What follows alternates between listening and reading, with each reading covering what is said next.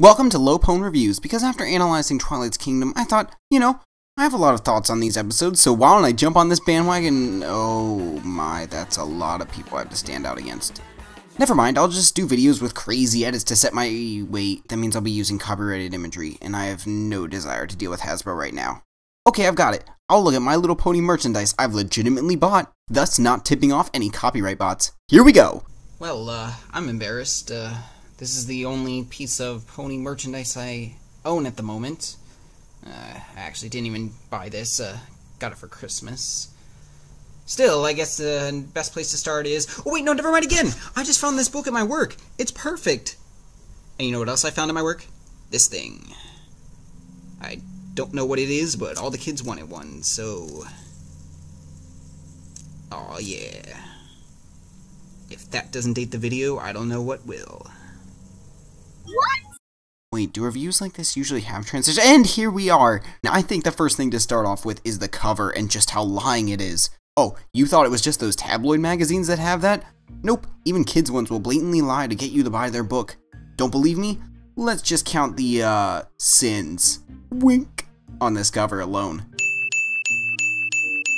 6. That's 6 things already wrong. And that's just the eye catch, the part that gets your attention and makes you want to read what's inside. Of course, that's the point, since the eye catch is the only thing you're allowed to read before it becomes a crime, because shame on you for wanting to read a little fun thing they put in the back of every book. I mean, it's not like you're reading the whole thing, just the last page, and it's not like you're ignoring the customers to read it, so stop breathing down my neck. I know what stealing is and what's not. Seriously, it's no worse than me downloading videos for what?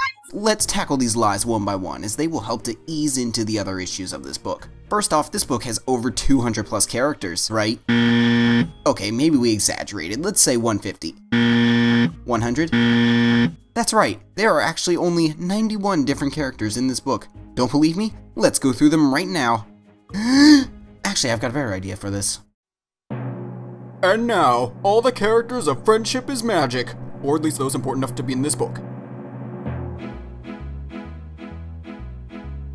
Twilight, Rarity, Applejack, Rainbow Dash, Pinkie Pie, Fluttershy, Spike, and Discord, Celestia, Luna, Cadence and Ember, Prince Blueblood, and Prince Rutherford, Applebloom, Sweetie Belle, Babsy, and Pipsqueak, Silver Spoon, and Scootaloo, Diamond Tiara, Snips and Sails, Mr. Cake, Mrs. Cake, Pound, and Pumpkin Cake 2, Big Macintosh, Granny Smith, Brave and Blim Pam, Apple Bottoms, wait, who is this? Flurry Heart, Gabby Gilda, Gustav Legrand, Shining Armor, Thorax, Chrysalis, Sarah Yearling, Ace Point, Aloe, Daring Duty, Sandwich, Cherry Jubilee, Chief Thunderhorse, Cranky Doodle, Donkey, Matilda, Donut, Joe, Featherweight, Bog, Biceps, Color, Jolie, Jeepo, 3.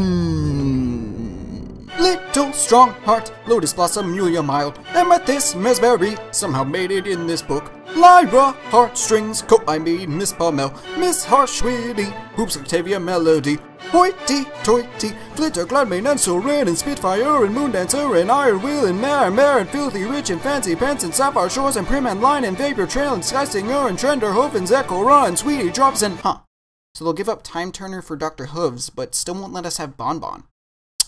Starlight, Glimmer, and Trixie, Sunburst, and Cheerily, Jet Set, Number Cross, Malpine, Lightning Dust, Photo Finish, and Zesty Gourmand.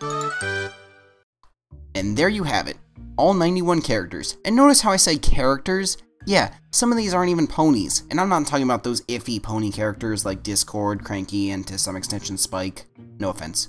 No, they put characters like Ember and Gilda in here, who I'm sure don't want to be referred to as ponies. And now that also goes against the next thing, a pony a page. I mean, I've already said these aren't ponies, but even by that notion, I expect a character on every page. So let's look at a couple pages at random and see. Okay, there's a pony. And the next page, last time I checked, lions aren't ponies. Or is this how the griffins made it into this book? Okay, next page, yep, no ponies here. You are barely in 2 degrees of ponies right now, and that's not even official ponies. And the next page, oh hey, ponies! Oh, whoa, HasCon? I will so not be going to that. Not because I don't want to, because we all love and support Hasbro here, especially their official releases. No need to claim this video. No, I just can't afford it right now. But hey, anyone that does go, tell them LowPonreViews sent you. No, it doesn't matter if you're already planning on going, just say it. Spread the word. We need to get my name out there. Now, if you excuse me, I'm gonna self-advertise in the comments.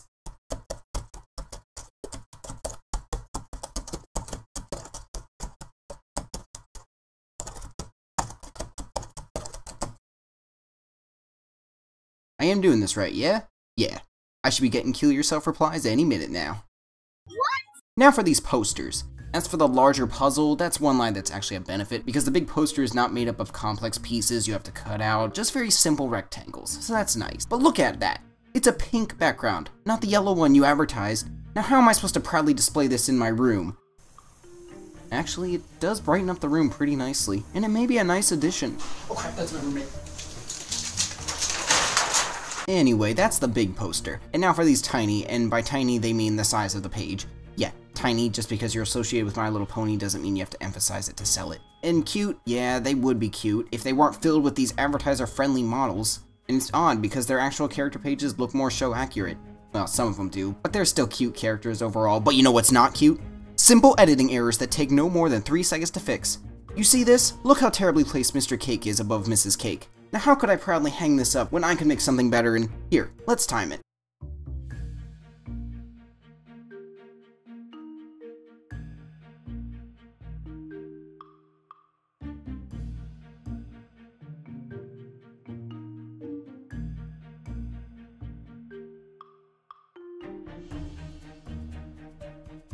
And that is with the most basic of Photoshop, and the vectors you clearly had. Finally, put shadows under these characters or don't. Now for one final thing with these character models, on the cover we have those uncanny merchandise models, making you think, oh boy, that's what all these pages are going to be filled with. But interestingly enough, we have actual show quality models for Fluttershy, Pinkie, and Applejack. Good thing too, because seriously, what's with these merchandisers' reluctance to put a hat on her? Oh, it's so they don't have to make a hat accessory. No, we need to expend more manpower for making hats for Pinkie, and everyone's favorite, Royal Ribbon, who I now demand to be in the Season 7 finale, because if she's not, I swear to Gloom Glam, I will go down to Hasbro and DHX and I will take that Royal Ribbon doll and shove it. So something I noticed is, where are they getting these show models from? I mean, the CMC have their cutie marks, Rah-Rah has their new look, and the biggest thing is Thorax is not only in his new form, but he has his pink heart medal. Now these show accurate models aren't the best, like all of these are Season 7 accurate, except Babs. Seriously, how hard is it to put a cutie mark on her? I mean, you put one on Scootaloo, not very well might I add. The show even gives you exactly what it looks like. Okay, there's no image of it on her, but I see you have the simplest form of Photoshop. Just like the cakes, it's a simple cut, magic erase, erase regularly, skew a little here, there.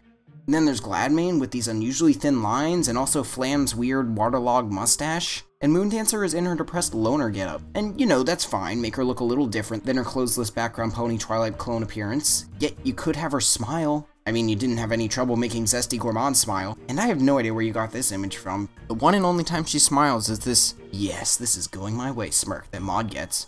And you know, I love these little phrases they put here as just, this is the quote we want you to remember these characters by. You got nice short ones like Maud here, or oddly long ones like Octavia.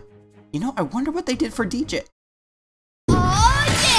I think someone owns Nowak and some royalties. Seriously, if you want us to believe she's mute, then go all the way. I mean, this isn't like Scootaloo, where there's a legitimate fear in being truthful to her apparent disability as I can dash hopes of seeing her fly. DJ is happily living her life not talking. Like, this is where you can do a disability right. Just say, DJ Pone 3 actually can't speak, but that doesn't stop her from communicating her love of music to her friends. Boom, you've got a perfect character description and you fill the friendship quota. It makes me question the choice of some of these quotes, like Granny Smith here. Surely there's gotta be something from Family Appreciation Day, or Apple Family Reunion. Something that shows the good from all those years of... Why is Granny Smith's go-to phrase always soups up? Because it's apparently the best phrase ever to describe her character. I mean, come on, how dense are you? And with that, let's move on to the final issue. The catalog of 200 characters. I mean, not mentioning a pretty obvious background pony exclusion from this lineup, and my personal second favorite, decently characterized pony, Minuet. And considering how they decided on who to choose for this book, because seriously, if you can put apple bottoms in here for that one scene, then any pony who speaks with the name is qualified. It can't be that hard to reach 200 characters, right? Here we go. Nightmare Moon, Savoir Faire, Daisy, Rose, Lily, Twist, Dumbbell, Score, Fido, Rover, Spot, Sheriff Silverstar, Aunt Orange, Uncle Orange, Twilight Velvet, Nightlight, Igneous Rock, Cloudy Quartz, Marble Pie, Limestone Pie, Cookie Crumbles, Hondo Flanks, Amethyst Star, Fleur de Lis, Casey Turnip Truck, Dr. Fauna, Dr. Horse, yes, that is his actual name, I'm just as shocked as you, Uncle Apple Strudel, Nurse Redheart, Owie Zoldo, Mr. Waddles, Garble, Cloud Chaser, Blossom Forth, Thunderlane, Rumble, a page for the Changelings and a page for the Royal Guard, King Sombra, Apple Rose, Auntie Applesauce, Miss Peach Bottom, Dr. Caballeron, Surrey Polymer, I mean you got the other two, Goldie Delicious, Fleetfoot, Toe Tapper, Torch Song, Zipper Whirl, Randolph, Seabreeze, Silver Shill, Claude, T-Rex, Double Diamond, Party Favor, Sugar Bell, Night Glider, Troubleshoots, Tree Hugger, Steven Magnet, yeah, kinda, he's got enough with Cranky and all that. Wait, where was I? Background ponies, yeah. Minuet, Twinkle Shine, Lemon Hearts, Sassy Saddles, Wind Rider, Spoiled Rich, Ma Hooffield, Big Daddy McColt, Sven Gallop, Tender Taps, Dragon Lord Torch, Plaid Stripes, Mr. Stripes, Zephyr Breeze, Mr. Shy, Mrs. Shy, Coriander Cumin, Saffron Masala, Quibble Pants, Petunia. So that's 81 more characters, bringing the total up to 172. There's at least 25 new characters already introduced in Season 7, but I won't count that yet, so let's just try to get to at least plus 175. So, let me see. Oh, well, there's Star Swirl. He's a pretty big character. And, oh, of course, Flash Sentry. Oh, and with that, you can introduce Sunset, at least her pony form, and then just a little tie-in to Equestria Girls. Do a little cross-promotion, get those new fans. So that's 175. Just one more to get it over that mark. Oh. Okay, fine. That's right, Hasbro. It's time to finally take a stand. Just put her in. Just put in the name Muffins. It doesn't matter if that's not what the fans want. The fans want to call this one Vinyl Scratch, but what do? You give it DJ Pone 3. Just put her in and leave everything else behind. And with that, we have over 175. So with all of this laid out on the table, in the end, I rate this book with all of its strangeness and lies an 8 out of 10. Because in all honesty, there is no false information. Kinda. And it does have a lot of variety from supporting characters to background characters to antagonists to villains. A good book to give to any new fan. Easily the best book, because it mentions the best character ever, Amethyst Misberry. Who doesn't love this character? Obviously the best part of the Crystal Empire. Oh, the best premiere ever. What?